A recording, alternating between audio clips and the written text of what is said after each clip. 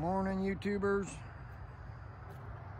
Been a minute since I put a video up there. I know there's not very many people watching them, so don't feel it's that pressing to keep on putting them out. But I figured this morning I'd do a walk on my property in the other direction. I took one down towards the bridge. Now I'm gonna walk down to the other end of the property. Let y'all get a look at this. Sorry about the sun.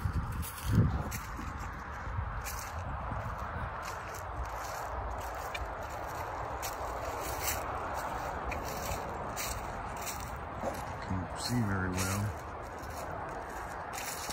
There's some old logs that got cut up when we first got out on the property. Never got to really do nothing with them except for cultivate mushrooms off of them. Boy, they gave a lot of mushrooms, those logs did. Up there, that's where that good root is.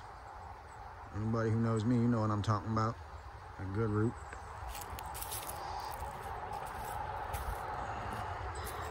There we go. I'm trying to keep it steady, but I can't really see. The sun is killing me. I'll start to go away once we get over here in the shade a little bit. So that's a big tree that was down over this road for, I guess, years before I got here. It basically kept people from going down on this end of the property with the four-wheelers and stuff. This holler right here, holy crapola. This holler right here, when it rains, that is like something you'd see in Letchworth State Park in New York or something, man. That just rips down there. That'd wash you right down that holler.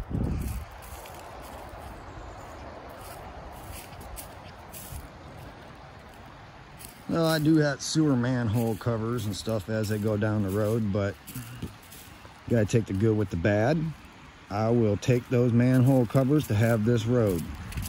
I guess back in the 50s, they spent something like $3 million putting this dirt road in. As you can see, some spots were just like super thick. They had to put 4 or 5 foot of crushed stone in here and big aggregate before they could even start on the road.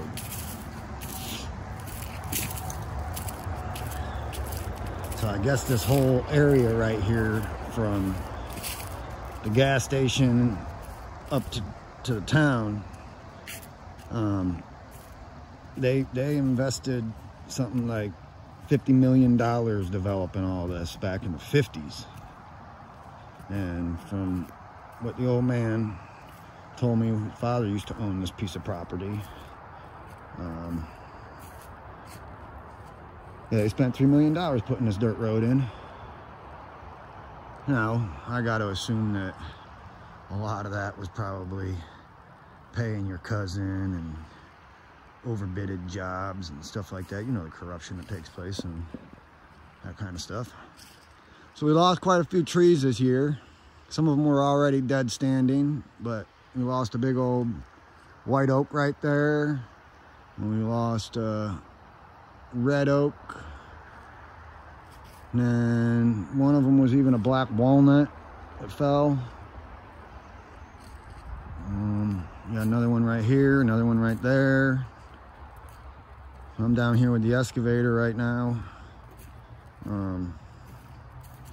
cutting all this stuff up, flattening this all out. This spot here had a big, like, 2-foot dip in it, so I just dug that mountainside and pulled it in. I still got to bring it up probably another foot or so, because I don't want it to pool water on that side of the road. I'd rather have it flow off the property, so I got some dry spots to work in. You can see I got dirt and pushing it all this way and filling in the low spot. Once I get this brush burned off or pushed off or whatever, I'll keep on digging at that side of the mountain right there and bringing some dirt down to fill that out even better.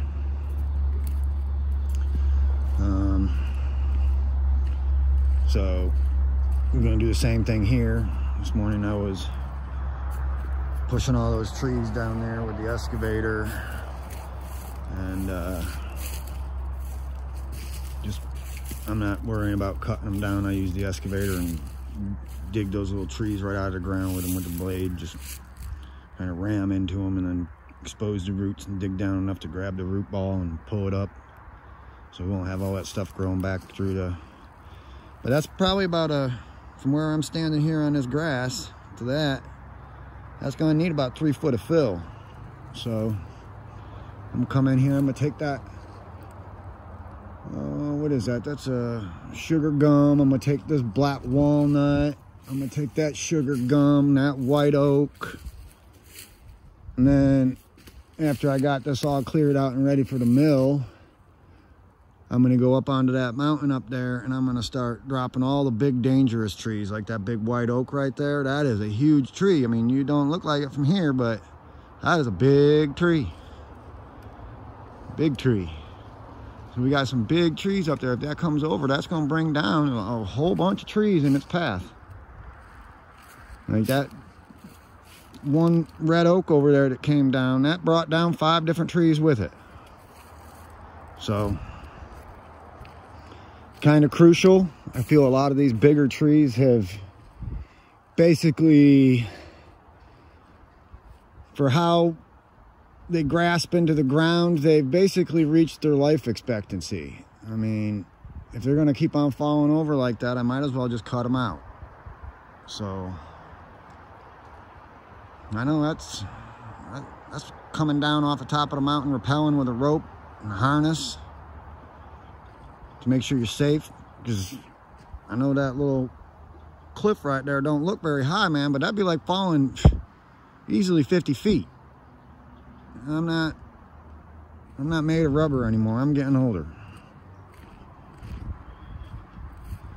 So I will tie off to a higher tree, rappel down, chop that thing so it will basically fall down the mountain at me, down to the lower spot. Well, not at me, because I'm gonna be tied up there, but at my spot. Hopefully I can actually get that thing to launch off of the stump and just come right down the cliff and land down here in the flat. But that's a lot of white oak, red oak, good trees. We had this one come down. This winter it came down.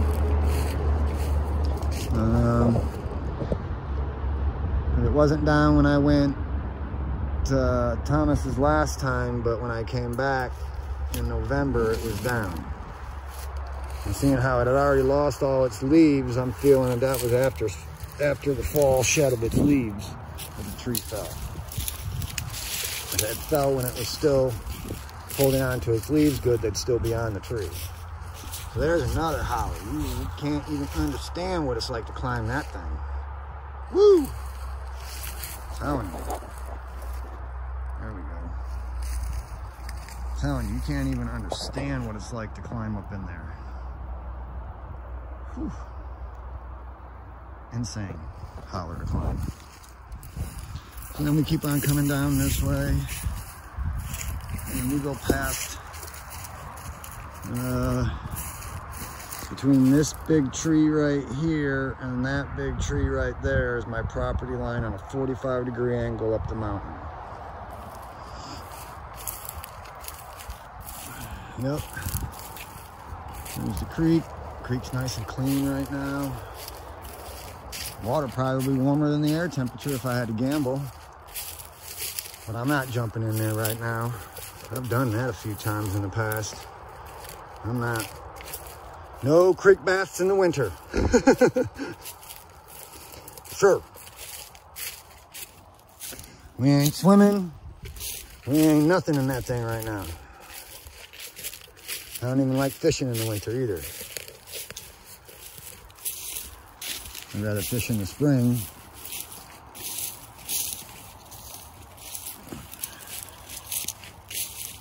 This right here is where I'm gonna cut a little roadway, because that's bedrock underneath that gravel right there, and I'll be able to drive my excavator or my tractor or whatever right across the creek right here and be able to get over into that area right there and be able to get some stuff cut down, cleared out. That's a nice little, you know, during this, you only have to worry about the flash floods in the spring, so that's a great little spot to be doing some camping, some gardening, some fruit trees, berry bushes, anything like that.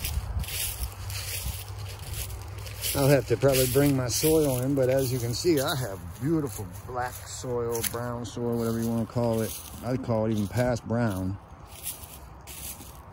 I'm talking hundreds of years of leaves composting down. Oh, this place will go crazy once I get done flattening it all out. So I'll have to get some seed down on it, because I'd rather have grass growing than weeds. So we're about to fire the chainsaw up right there, cut this old dead log up, get that out of the way, pull all the rest of those trees off that edge, and start pulling dirt down off the side of that hill to fill in that low spot. Because if nothing else, I'll build another cabin right here. I'll build something. I'll build it up on stilts. If I got to worry about 2 foot of water coming up onto this road right here in this area, I'll go get some old recycled telephone poles and bury them down in there, and I'll build it up on stilts. Oh, got something running through the woods. You hear that?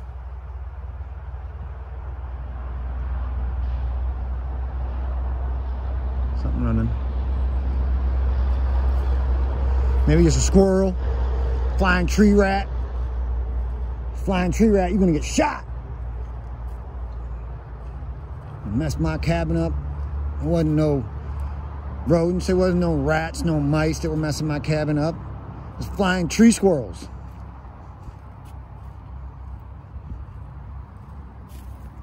Chewed up all the cords on everything I own. Ooh, that's war. It's war. I ain't even playing. And here's a good look at my swimming hole.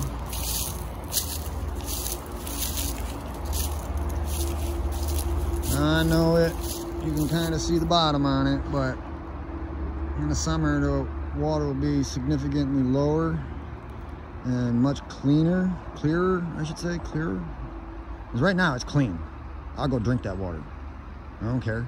I'd rather drink that water than tap water. At least I ain't getting all that fluorides and chlorines and all that other crap that they want to try to poison people with. You know, people who's drinking water out of creeks for millions of years, man. Thousands of years, maybe. Who knows? I don't know. Whatever. You can see all the little fish maybe in there right now. I think I'm going to throw them dog food. Yep, because I feed my fish. Because I want them to stick around. I like them. And if I ever had to, I'd eat them. So that's where I'm at today. Trying to knock down as much of this tall grass and clear this up as much as I possibly can. Flatten it out as much as I possibly can. The reason why I want to knock down all the tall grass is because right now it's like seed tick season. I saw one on me the other day, so now I'm spraying myself down with off. And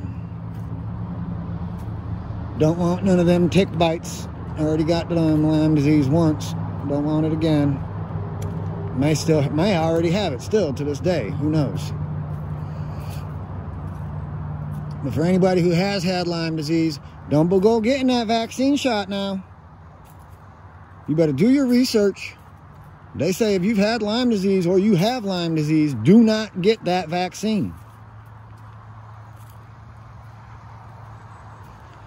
I don't even want to get going on that. Boy, I'll rant and rave for hours. If y'all want to watch a really, really, really good video, I don't care if you like the man who made it or not. Facts don't have feelings. It's called Crimes and Cover-Ups. It's on YouTube, on the station Blaze.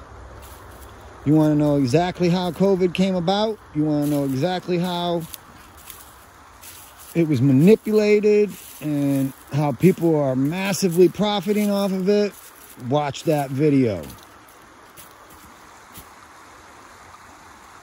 Because it ain't about red or blue. It's about right and wrong. It's about good versus evil. Are you a good person or are you a bad person? Because obviously the man running things right now is a bad person. There was no reason for shutting down no pipelines and making Americans have to pay more and all this nonsense. That's just because they be getting richer. That's why that man last year made $31 million. $31 million in his first year of presidency or whatever, something close to that. I'm not even exactly sure. But that's what they're saying, $31 million last year. That might be between him and Hunter and whatever, because you know their money's all mixed up and tied together. Who knows how many damn yen he made? What's his bank account in China look like? See, that's nice over there. I like that area over there. So if I can get a little kind of road over into that area, I really, really like that area. I'll clean all that up, get rid of all them trees. Not only that, that whole island right there is made out of gravel and creek stone and sand. So I'll have plenty of resources as far as to build with by even just making my swimming hole 10 feet wider, digging out on that gravel bar over there. As long as I don't obstruct the flow or change the flow, I'm legal to dig in the creek or carve the banks back or whatever a little bit. I just can't obstruct or divert the flow. But I have water rights, so I can take as much water out of there as I want for irrigation, for my own personal uses.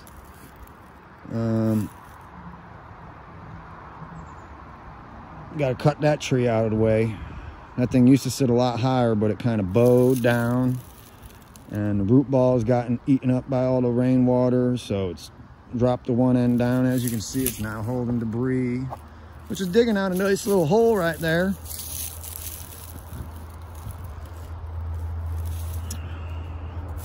Love my creek. Unfortunately, I feel in the next 20 years, fresh drinking water is going to be a major issue. I mean, it already is a major issue. Only 1 out of 9 people on this planet have accessibility to fresh drinking water.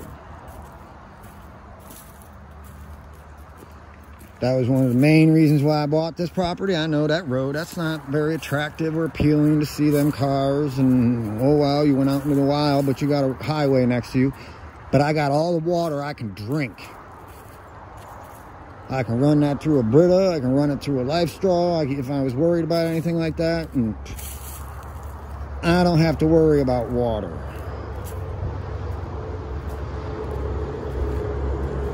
I feel that's going to be a major, major issue here in the next few years. You got a man out in Texas who sold $65 billion worth of water.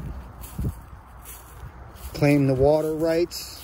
Not only did he claim the water rights on his property, but any property within a 50-mile radius of his well has to now buy water from him. Now, crazy things, man. You hear about land barons and stuff like that, but you don't ever hear about the water baron. You don't ever hear about the guy who monopolizes the water. And there's plenty of them out there. All right, enough ranting and raving. That was the walk back and forth.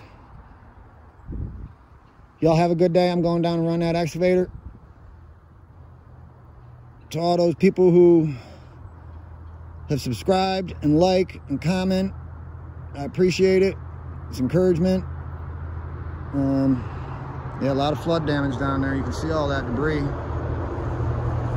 That water was right 2 feet up onto this road. But,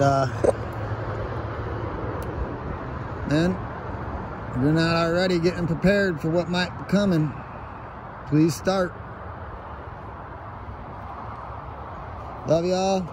Leave a comment, man. I don't care if you share. I ain't trying to become ScrewTube famous. I only do this for my friends and family and anybody who might even give a shit. So, love y'all. See ya!